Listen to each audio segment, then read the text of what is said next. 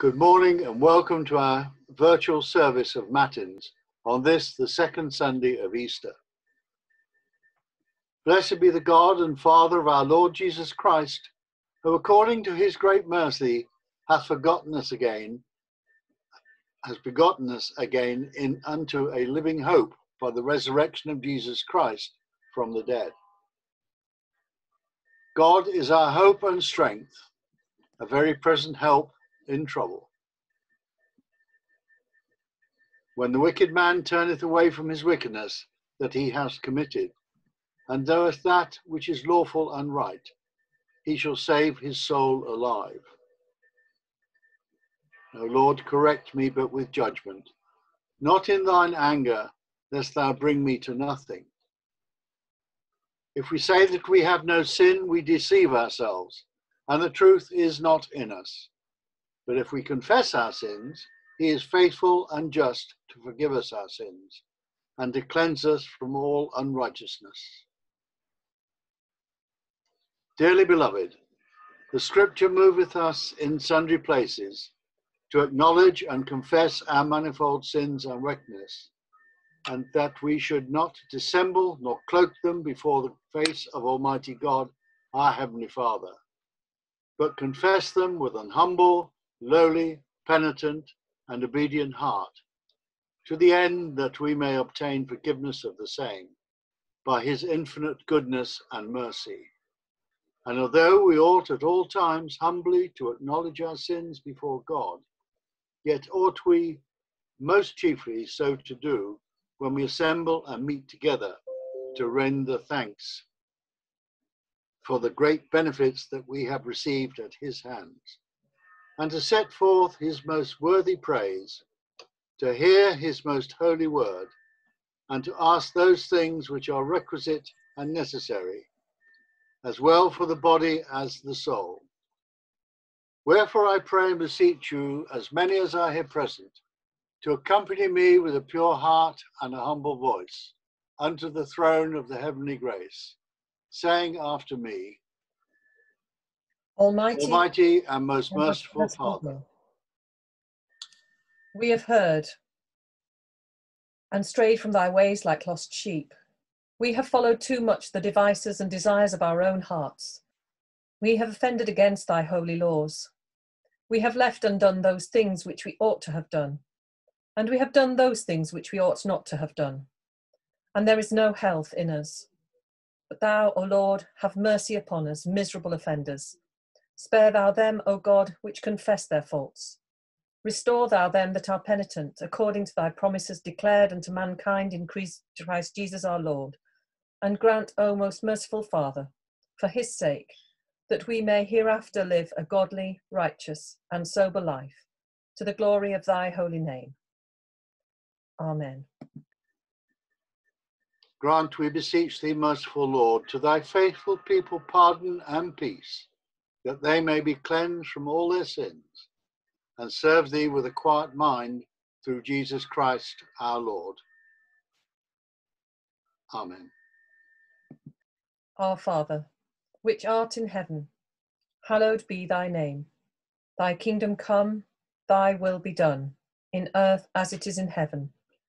Give us this day our daily bread, and forgive us our trespasses, as we forgive them that trespass against us. And lead us not into temptation, but deliver us from evil. For thine is the kingdom, the power, and the glory, forever and ever. Amen. O Lord, open thou our lips, and our mouth shall show forth thy praise. O God, make speed to save us. O Lord, make haste to help us. Glory be to the Father, and to the Son, and to the Holy Ghost, as it was in the beginning, is now, and ever shall be, world without end. Amen. Now we have the first reading by Brian. From the first letter of Paul, verses 3 to 9. A living hope. Blessed be the God and Father of our Lord Jesus Christ. By his great mercy, he has given us a new birth into a living hope through the resurrection of Jesus Christ from the dead, and into an inheritance that is imperishable, undefiled, and unfading, kept in heaven for you, who are being protected by the power of God through faith for salvation, ready to be revealed in the last time. In this you rejoice, even if now for a little while you have had to suffer various trials, so that the genuineness of your faith, being more precious than gold that, though perishable, is tested by fire, may be found to result in praise and glory and honor when Jesus Christ is revealed. Although you have not seen him, you love him. And even though you do not see him now, you believe in him and rejoice with an indescribable and glorious joy. For you are receiving the outcome of your faith, the salvation of your souls. This is the word of the Lord. Thanks be to God. We say together the Te Deum. We praise thee, O God. We acknowledge thee to be the Lord. All the earth doth worship thee, the Father everlasting. To thee all angels cry aloud, the heavens and all the powers therein. To thee cherubim and seraphim continually do cry, Holy, holy, holy, the Lord God of Sabaoth. Heaven and earth are full of the majesty of thy glory. The glorious company of the apostles praise thee. The goodly fellowship of the prophets praise thee. The noble army of martyrs praise thee.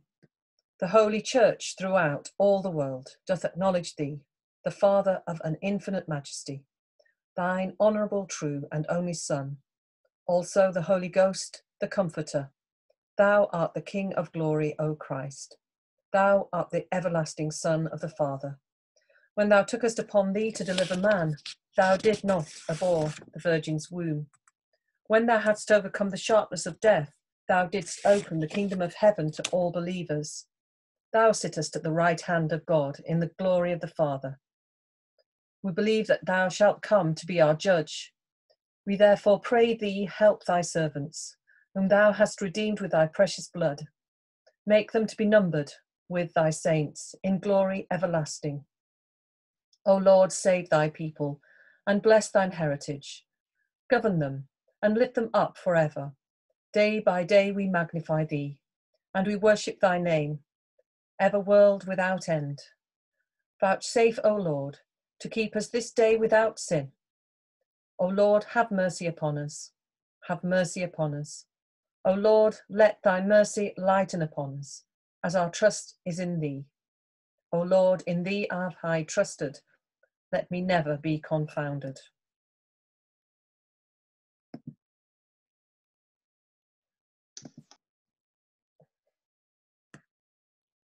Taken from John chapter 20, verses 19 to the end.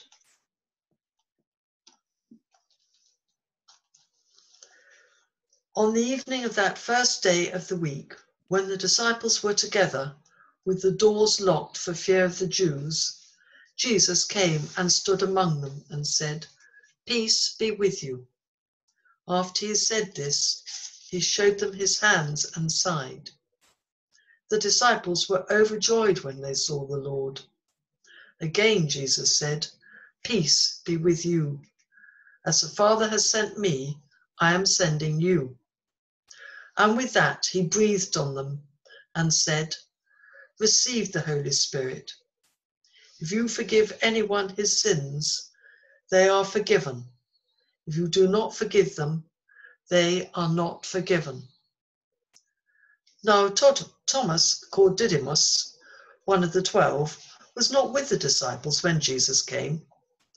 So the other disciples told him, "We have seen the Lord."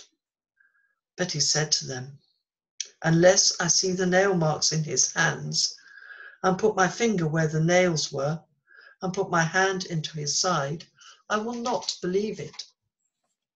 A week later, his disciples were in the house again, and Thomas was with them.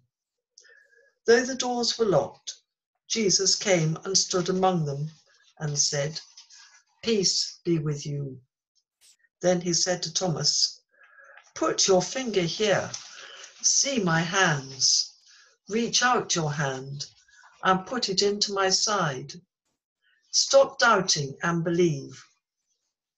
Thomas said to him, "My Lord and my God." Then Jesus told him, "Because you have seen me, you have believed. Blessed are those who have not seen and yet have believed." Jesus did many other miraculous signs in the presence of his disciples, which are not recorded in this book. But these are written that you may believe that Jesus is the Christ, the Son of God, and that by believing you may have life in his name. This is the word of the Lord. Thanks be to God. We now say the Jubilate Deo.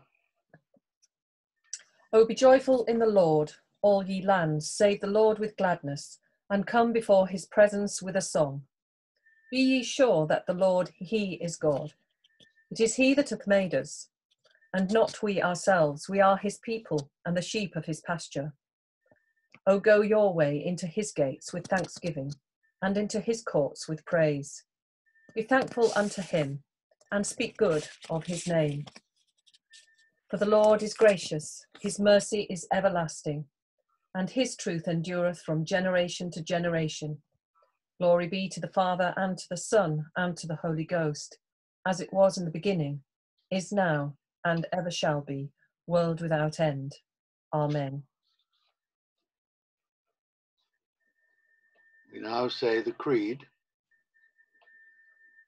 I believe in God, The Father Almighty, maker of heaven and earth, and in Jesus Christ, his only Son, our Lord, who was conceived by the Holy Ghost, born of the Virgin Mary, suffered under Pontius Pilate, was crucified, dead, and buried. He descended into hell. The third day he rose again from the dead. He ascended into heaven, and sitteth on the right hand of God the Father Almighty. From thence he shall come to judge the quick and the dead.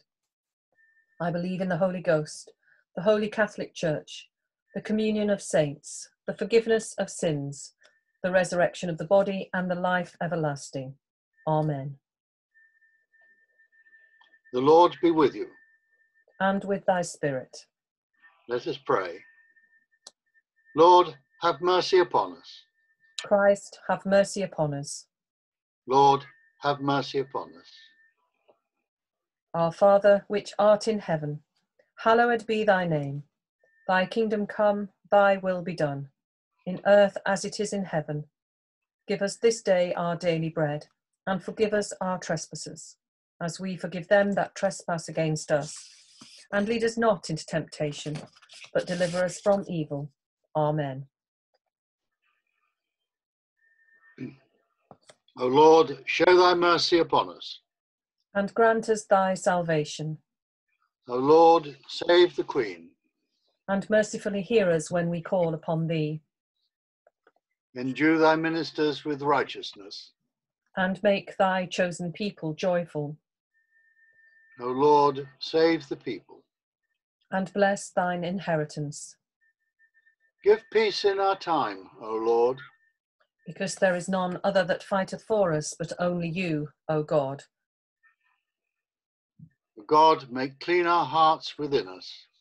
And take not thy Holy Spirit from us. The collect for the second Sunday of Easter. Almighty Father, you have given your only Son to die for our sins and to rise again for our justification. Grant us so to put away the leaven of malice and wickedness, that we may always serve you in pureness of living and truth, to the merits of your Son, Jesus Christ our Lord, who is alive and reigns with you in the unity of the Holy Spirit, one God, now and forever. Collect for Peace. O God, who art the author of peace and lover of concord, in knowledge of whom standeth our eternal life, whose service is perfect freedom, defend us, thy humble servants, in all assaults of our enemies, that we, surely trusting in thy defence, may not fear the power of any adversaries. Through the might of Jesus Christ our Lord. Amen. And the Collect for Grace. O Lord, our Heavenly Father, Almighty and everlasting God, who has safely brought us the beginning of this day and defends us in the same with thy mighty power, and grant that this day we fall into no sin, neither run into any kind of danger, but that all our doings may be ordered by thy governance, to do always that is righteous in thy sight. Through Jesus Christ our Lord. Amen. The sermon will be found separately on the website. We now have prayers. Let's pray. Our prayers and thoughts this morning are with families in our country and worldwide who are suffering with or bereaved by COVID-19. We pray for frontline workers, doctors, nurses, carers and cleaning staff and others who risk their health on a daily basis to care for others. We pray for those in isolation, Lord. May they know your comfort and your company. May those around them, may they truly be neighbours by prayer and acts of kindness. We pray for health workers, doctors, nurses, hospital staff, as they answer their vocation under increasing pressure. And we pray for those upon whose shoulders the yoke of leadership rests, that their conversation and communion may your still small voice be heard. We pray for our church, Lord, your people who are gathered in your name across this country and across the world. We pray for those in our parish, those who are sick, those in nursing homes, hospices, and for those who are housebound. Lord, we remember those that we know and we name them quietly before you now. We pray, Lord, for the family of Desmond Pierce who have been bereaved this week. Comfort the family, Lord, comfort them and uphold them at this time. May they know your peace and your comfort. Lord, bring healing to those who are sick. Bring peace to those who are anxious, and bring strength to those who care for them. Lord, we pray for our leaders in our churches. We pray your blessing upon all who seek alternative ways to minister to your people. And we pray that the people see and understand the hope and comfort that can be found in the message of your gospel. Lord, in your mercy, hear our prayers. And we say together, the grace of our Lord Jesus Christ, and the love of God, and the fellowship of the Holy Ghost be with us all evermore. Thank you, everyone. That brings our service to an end.